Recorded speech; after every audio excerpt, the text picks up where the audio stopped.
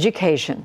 The NewsHour has long been committed to covering that topic. And starting tonight, we'll be expanding our coverage on Tuesdays with a new feature series called Making the Grade.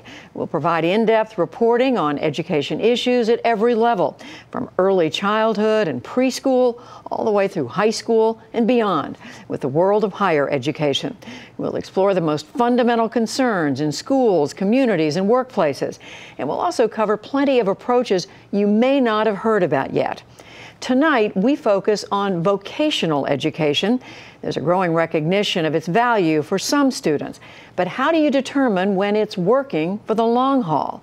Special Correspondent John Tulenko of Education Week has our story.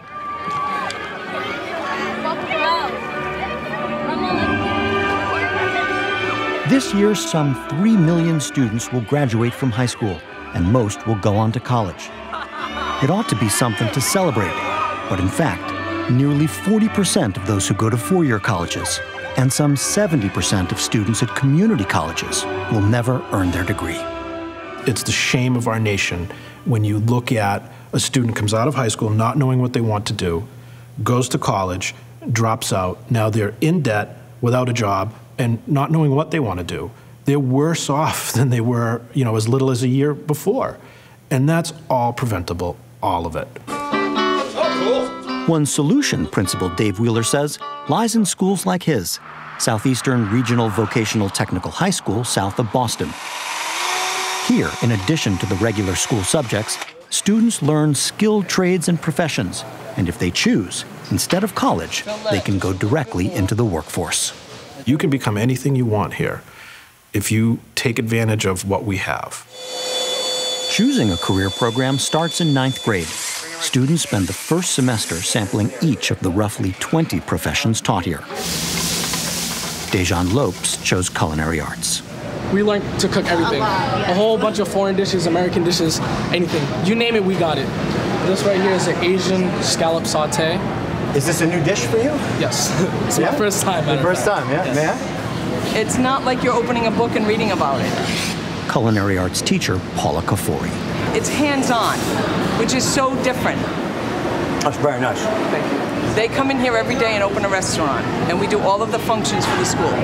This car gave us a lot of problems. In collision repair, the work is also real. A customer brings in the car, we do an estimate on it.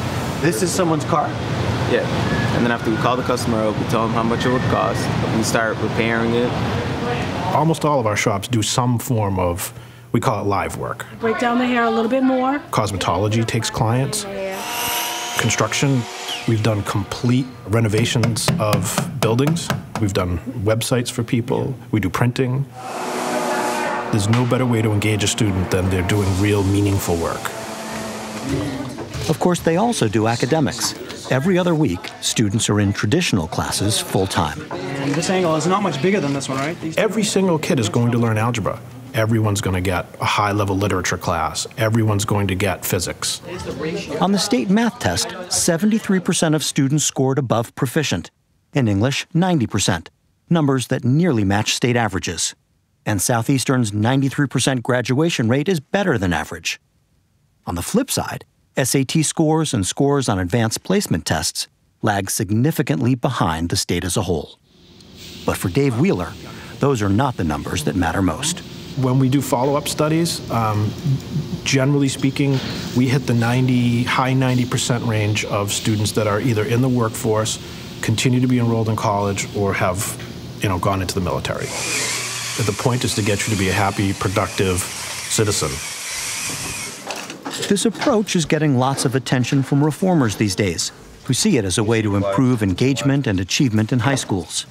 But career and technical education, or CTE as it's sometimes called, has its critics. Even though that is what people are touting as a possibility, rigorous CTE programs, in reality, I don't think it's going to happen. During her 15 years as an award-winning high school principal in New York State, Carol Burris had an insider's view on these programs. I think a lot of schools will take kids that are behavior issues and will say, you know what, I think technical education is where you need to be. I think they will take kids who have learning disabilities and rather than work with them in academics, push them on that track. We just know that historically. Almost from the start, high schools were organized into tracks with separate programs for students bound for college and those bound for work. And oftentimes, the way the system made that decision was based on the color of their skin or by their zip code.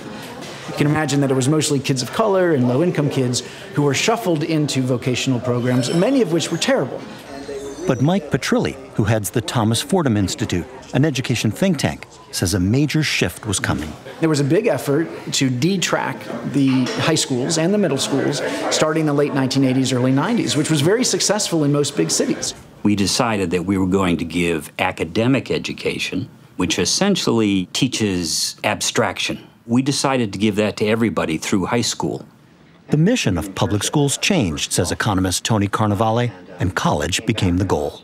The basic American model is high school to Harvard. The difficulty with that is it doesn't work for most students. You ask the teacher, why am I taking this course? And they'll say, well, you need it for college, and that's enough. For a lot of kids, that's not enough. Many arrive at college unprepared, fall behind, and drop out. It would be much better for those people to go into the workforce, get some real skills, and maybe down the road they would be ready then to go and get a post-secondary credential. Schoolwork I wasn't the greatest at it. I feel like I'm more of a hands-on person. For Justin Meeks, fabricating metal was a better fit. He learned the trade at Southeastern and through an apprenticeship arranged by the school, landed a full-time job just days after graduation. School prepared me well for this. I weld here a lot. I have to cut well on here and very accurate. You can't make a mistake on a piece of beam like this. Yeah, you can't fix it. If you don't mind my asking, how much do you make? $14.66. And if I can keep getting more money and raise and working harder, I think I could be fine without college. Is this a success? First of all, let's look at the alternative. If this was a young person who was not doing well at school, if he hadn't been engaged in something that really motivated him, he probably would have dropped out, or maybe he would have made it to graduation and then that was it. And then he'd be going into the workforce and lucky to get a minimum wage job. This is a much better outcome.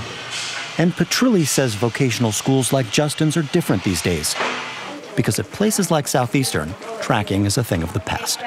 It's very important that the pathways are chosen by the kids themselves. We want to provide options and let the young people make decisions. I think it's very dangerous. I've seen so many kids who have been academic late bloomers, who all of a sudden they mature and they buckle down and they do their studies and they go on to college. When you start to push kids when they're too young to make that decision, they're just not ready to make it. But that's not stopping families from enrolling their teenagers at Southeastern. This year, some 800 students applied for 400 spots. In Southeastern, Massachusetts, I'm John Tulenko of Education Week, reporting for the PBS NewsHour.